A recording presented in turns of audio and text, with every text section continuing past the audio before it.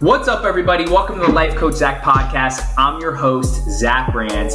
I have a very, very special guest with me here today, Coach Desmond Dunham, author, speaker, coach, entrepreneur. Just came out with his book, Running Against the Odds. You can get it on Amazon.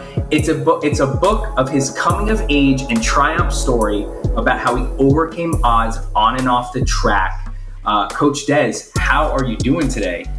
Hey, Zach. Hey, thanks for having me, buddy. I love what you're doing here and how you're touching so many lives. And I mean, you're an inspiration to many. And I hope that I can continue to, do the same thing that you're doing with my book, Running Against the Odds. And so thanks for having me. Absolutely. Thank you so much for taking the time out of your busy schedule to come on today. So tell us a little bit about your story, how you overcame the odds on and off the track. Sure. I ended up writing this memoir. Running just changed the complete trajectory of my life. And going out for my high school cross country team, it ended up just changing my entire pathway. I had previously been cut by 3 other school teams from elementary as well as middle school. And so I was a bit apprehensive, and lo and behold, I ended up meeting my high school coach, who was a father figure for me. And, running against the odds, it just reflects my 2 decades of coaching, a lot of my personal stories, woven into this book. And the clear message is that we're not alone when we go through these tough times in life, and that we just have to remind ourselves of all the people and the resources that we have around us. And when we take advantage of that, it really helps us to bounce back, to live the life that we were truly meant to live. Absolutely. Well said. It's okay to ask for help. It shows strength to ask for help. We have great people around us in our community, in our family, and they want to help. So everyone, let's really cultivate more humility and ask for more help. So just for me, actually, quick question. How long is a cross-country meet or match? So in high school, it was 5K, 5 kilometers, which is 3.1 miles. And then when I competed at Howard University for 10K, it was between 8 to 10K, which was up to 6.2 miles. Okay. All right, cool, man. So, we're all going to face challenges in life, right? And that's a lot about what this book is about. It's about 100%. Facing challenges and overcoming, right? Winning against the odds, overcoming all the odds that are in front of you. So in life, we're going to have these challenges. What's the mindset? What's the mentality when experiencing a big challenge in front of you? Yeah, so I really feel that running just helped me in so many ways. I mean, one, it became an escape as well as an outlet for some of the challenges that I was dealing with through my childhood. But it was also one of the most arduous experiences that I had ever had playing any sport. I mean, it's you against yourself. You have to have the internal fortitude. And running and we have a love-hate relationship. So I really learned to overcome pain. I learned how to channel anger and other shortcomings into my running. And you know this. I mean, you're all around, and you're a runner yourself, and we know the endorphins and the serotonin that we get from. I mean, there's a lot of benefits associated with running. I didn't know then the science behind it, but I did know that after a good long run, I felt like a different person. It would shed stress off of me, and it would just allow me to, again, just be the best version of myself. Because, I mean, we go through things, and it starts to pile on layers and layers of stress, and next thing you know, you're not reflecting the character and the person of who you are. And so running just really taught me how to, so to speak, defeat myself. And I'm just so thrilled and happy that to this day I still am able to go out there and run 30 to 40 miles a week. And even times when I'm having a stressful day and I come home a little cranky, my wife would say, you need to go out for a run. You need to come back a different person. All right, lose the attitude. And she's right. I mean, it helps me just to reset. It's my outlet. And everyone's not going to be a runner. And I just hope that everyone can find some type of outlet that will help them to deal with the everyday stressors that we deal with in everyday life. Absolutely. You mentioned defeating yourself, right? And it's important that we continue to be better than the person we were yesterday. 100%. Right? On yesterday's run, you hit X amount of miles per minute, or you pushed past that wall when you felt extremely wounded. And defeating yourself is being better than the person you were yesterday and stepping into the greatest version of yourself each and every day, which you said. And that is so important. We're either growing or we're dying. There's no in between. We're either getting better or we're getting worse. I love your philosophy. Thank you, man. I love your philosophy too. You mentioned internal fortitude, which the first time I've heard of that, internal fortitude. That's so well said. How can you, first of all, explain internal fortitude a little bit in your own words, and then tell us how someone can cultivate more internal fortitude? The human body is meant to be comfortable, and it is just so important that we realize that it is meant to be comfortable. So anytime you have to really challenge or stress yourself, then there's going to be a reaction. That little person on your shoulder, the negative thoughts, the negative emotions, the short ceiling where, you're not supposed to go out above this ceiling. You're not supposed to get outside this box. And so there's some benefits to having that little person. It may save us sometimes, but it also can be a detriment. And having that internal fortitude, you're going beyond the person you were yesterday. And I always say this, if you want bigger things in life for yourself, you have to give up who you are for who you want to become. And your body is programmed to operate with who you are. That's your comfort zone. And, running distance especially really got me out of my comfort zone because it had me shooting for goals and dreams that I had no idea what it would really take. But I had to live in that space that I could actually attain those goals and dreams. And that's pretty uncomfortable. That's where you're conquering yourself on a daily basis. And so it's not something that you're born with. It is something that if you put yourself in the right environment around the right people, energy cannot be created nor destroyed. It can only be transferred. And so in life, you have to put yourself around positive people. You have to read positive affirmations on a daily basis. You got to watch the Rance podcast. Exactly. and there's a lot of truth to that. You have to, people who have done it, they're going to provide the roadmap. You don't have to go out there and do it yourself. And I think a lot of people think that they're alone, and they're not. There's a lot of resources. And so you just have to be willing to step out on blind faith sometimes and start to give up who you are for who you want to become. Exactly. Right. Well said. We all have goals in life, whether you want to write a New York Times bestseller, or you want to run a 100-kilometer race, or you want to find the perfect mate for you. It's not what you have to do to get there. It's who you have to become.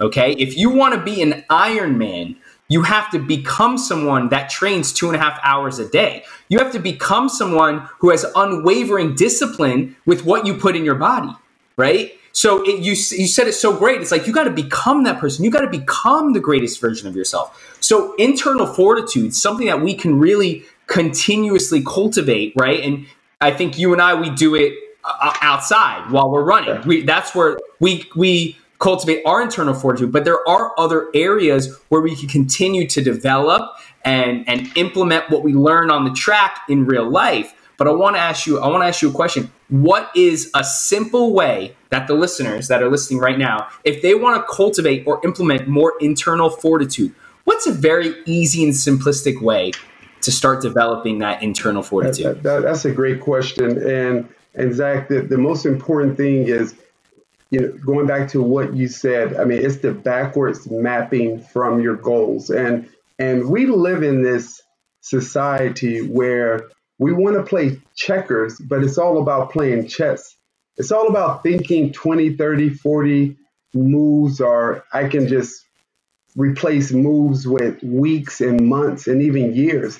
You want the Ironman to be a lifestyle. You want that race to be a life. You don't want it just to be a one and done. So when you start talking about 2.5 hours of training, it's not something that you're going to do tomorrow and next month or in 2 months. I always tell my athletes, inch by inch is a cinch, yard by yard is too hard. And when you just try to do too much, too fast, first of all, it's not fun. Second of all, you're going to burn out. And third of all, you're going to probably get injured. And so I'll just even speak from a personal standpoint. At one point, I went into a little bit of a depression. I hit a pinnacle in my career. And then all of a sudden, coming off of that pinnacle, I just hit this low moment. And next thing I know, I picked up about 30 or 40 pounds. And I'm like, who is this guy? And I was willing to live there for a while. And then I think my very own kids reminded me that I wanted more for myself. And I wanted to be able to get out there and play ball with my kids and run with my kids. And so that's the other thing. First of all, finding something you can hold on to that's going to give you that daily spark. It can be anything that pulls you to that daily spark. And then it's all about just taking one step at a time. So I can easily get up to doing a 14-mile run once every 2 weeks or so. And I play basketball, lift weights. But Zach, when I was going through that dark period, I mean, I'm going up to the local track and I'm jogging 100 meters, walking 100 meters, jogging 100 meters, walk. And I'm doing that for a couple of weeks. So my workout might have been over with in 15 minutes. And then a few weeks later, it became 200 meters and then power walk 200 meters. But you fast forward, it took me about 1.5 years where I could get up to the workouts and also the body image that I wanted to achieve. And lo and behold, over a decade later, I'm still able to keep that lifestyle going. And the reason I'm able to keep it going was, I mean, it was painful at times, but I didn't do too much. I got my playlist together. It was my chance to have my escape from everything else and my escape from who I didn't no longer want to be. And I started to feel accomplished. And I was super smart about taking the baby steps.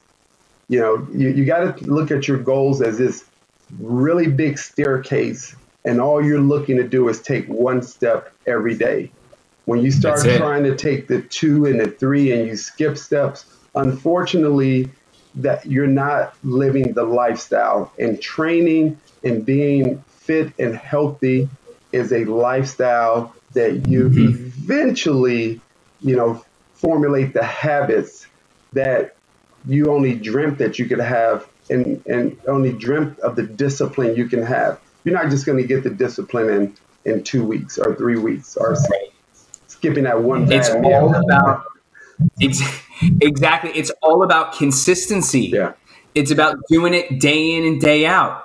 An inch is a cinch. A yard is too hard. I love that quote. It's so true. You just got to make one small step each and every single day. Those small wins, consistently executed over time, amount to massive results. Yeah, I'm not doing an Ironman to just do an Ironman. I'm doing this to implement and cultivate a healthy lifestyle around exercise, recovery, nutrition, and mental health. Yeah. And I'm going to be doing this for the next 60, 70, 80, 150 years if I live that long, right? So, you know, if there was one way to really implement and start being more aware and conscious of your own internal fortitude, this is for the audience, you know, meditation practice, or maybe just running half a mile, you know, maybe walking for 20 minutes, getting those 10,000 steps in. Someone who's on a very beginner mindset, right? Getting those 10,000 steps in. It's just having a win today. Getting that win today, and not a win against someone else who weighs more than you, and not a win against someone else who's doing more sales than you, a win against who you were yesterday. So you can look back at the person yesterday, hey, I was better than you. And if you can do that every single day for 365 days in a row, you know, you'll be over 365% better than you were last year. Exactly. And it's simple as that, man. That's spot on. Small wins. That's spot on. I mean, I was just telling my athletes that in life, you got to put blinders on to some degree, where you have to be willing to live in your lane and script out your own movie or your own book. When you start worrying about what's in someone else's movie or book, then unfortunately you're going to add a lot of more challenges mentally, because we're all giving something, you know, strengths and weaknesses, and sometimes it appears that others have things that we don't have, and that they don't have challenges in life, and we sometimes send ourselves through this frenzy for no reason. If we stay in our own lane, you know, and we use people to inspire us in a healthy way, then that's going to be motivating. And the same thing with competition. Competition is you merely use competition to spark you to be the best version of yourself, not to be envious of that, you know, other competitor or other person in life, but you use them to inspire you. So, you know, make sure you got healthy, you know, relationships around you. Exactly. It doesn't matter why you're being better. It doesn't matter why you're being stronger, why you're being smarter. It doesn't matter why you're giving more and helping and serving more people, as long as you're doing it. Yeah. So using that motivation in a healthy way. Sometimes comparing ourselves to other people obviously is bad, but in other cases it's good. If it's bringing you up, perfect. If it's bringing you down, we don't want that. And the more that we pay attention to what's going on in the world, or the more we pay attention to what's going on in his world or her world, or what you think is going on in his or her world, the less focus you have for yourself, right? And really being super hyper aware of where your attention's going, right? Are you scrolling through Instagram? Are you watching the news too much? Are you spending too much time on Netflix? And look, sometimes winding down, watching the news, catching up, watching Netflix isn't a bad thing, but are you aware of how much time you're spending doing it, right? All right, Desmond, what's the next goal for you? I think the next goal, I just launched a book, and running against Congrats, by the way. Yeah, thank you. The cover looks great. I can't wait to get my hands on it, man. The cover looks incredible. Right now, it's the #1 new release in 2 categories on Amazon, so I'm super excited about that. And so I am living in a world of promoting a book, and so what's next for me is that I would love to do book talks to organizations, to schools, to teams. And so I want to live in that space where now what I have on paper, I want to make sure that it's conveyed to audiences that helps to inspire others. And I'm very fortunate where I'm an Under Armour coach, as well as just was National Coach of the Year. And so I'm excited about those things, but it really doesn't mean a whole lot unless I'm using my platform to make someone else's life better. And so I really want to live in that space. I have a free downloadable teacher's guide affiliated with Running Against the Odds, and that's located on my website. And so I really just want to live in a space for some time where I can help others to get closer and live in their passions, their purpose, and their dreams. And, very similar to what you're doing here. Thank you. Yeah, I appreciate that. Absolutely. And there's not a doubt in my mind that you're going to make that impact on a massive, huge scale. Thank you. To anyone that's listening on Spotify or Apple, you can head over to CoachDesDunham.com. That's Coach DezDunham to learn more about Des, to look up his ventures, to partner with him, to get his book and all the likes. Coach Des, what's one thing that you want to leave the audience with, whether it's a physical task or a physical challenge, or maybe it's just something that they can do today to step into that greatest version of themselves? You know, I think what's really important is, teamwork makes the dream work. And you were saying this earlier that, we're living in this crazy world. And if you find yourself finding the time and the energy to help others, it is going to also help you. And I think that's the most organic way to grow into who you are. And if we had everyone thinking like that, this world would be a much better place. And so, there's no fun being at the top alone. And, there's some satisfaction in that, but you're going to look around and ask yourself, who did I help to get up to the top with me? And so I always challenge others to make sure you're extending yourself, even if it's just something small. Pay it forward to a neighbor, to a family member, to your community, and let's all make this world a better place. Amazing, man. Let's all make this world a better place. You don't have to give money. You can give love. You can give respect. You can give forgiveness. Yeah. You can give a helping hand. There's so many ways that we can pay it forward. And it sounds cliche when we're growing up. I'm 31. I'm the epitome of a millennial, right? We're categorized and we're generalized that, we're lazy and we're privileged, and we are. I had a cell phone in my hand when I was in 6th grade. I was 11. These days, I don't know how old your children are. I have a little brother who's 17. He had an iPhone when he was in 3rd, 4th grade, right? Because my mom wanted to be able to get in touch with him when he was going with his friends to the park and stuff. But I feel like as time goes on, we are becoming weaker.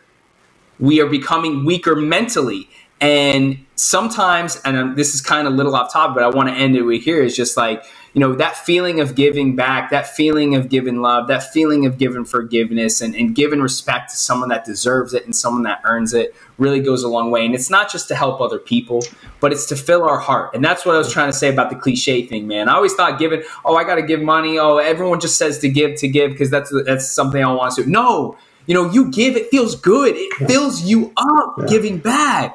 It feels good to serve and to provide value. And when any of us are on our deathbed when we're 100 years old, right? We're not going to look back at all the money we made. We're not going to look back and say, oh, I wish I would have worked more. We're going to look back and say, what impact did we leave on this earth?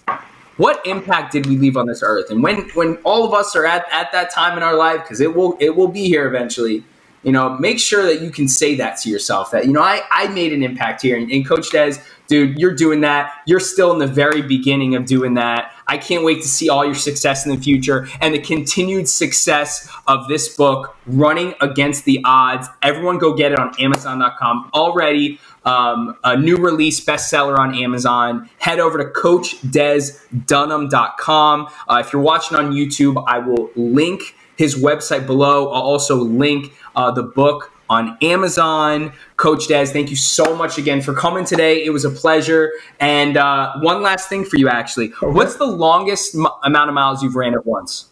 So the longest I've ever run in a training session, I ran 20 miles in high school, and I talk about that practice and running against the odds. Okay. And then I ran up to 22 miles in college. Okay, I got something for you. On January 1st, I'm running an ultra marathon. Whoa. 100 kilometers. It's about 73, 76 miles. Ooh. All right. It's in Florida, north of Tampa, Brooksfield, Florida. I need someone to do it with me. I need someone to do it with me. Okay. 100 kilometers. So I'm going to find someone for you, Zach. I'm going to find. That works too. That works too. Dude, I thought you were going to ask me to hold up a sign and maybe run a few miles with you, but the ultra. Come on, my man. Think about it. I'm gonna put that in your head. I'm gonna put that in your head, all right? You sleep on that tonight. Ooh, that's a different animal right there. But I will support you though. Okay. Coach Des, thank you so much again. Have a wonderful day, and we'll link up again soon. Sounds good. Hey, thanks again for having me, Zach.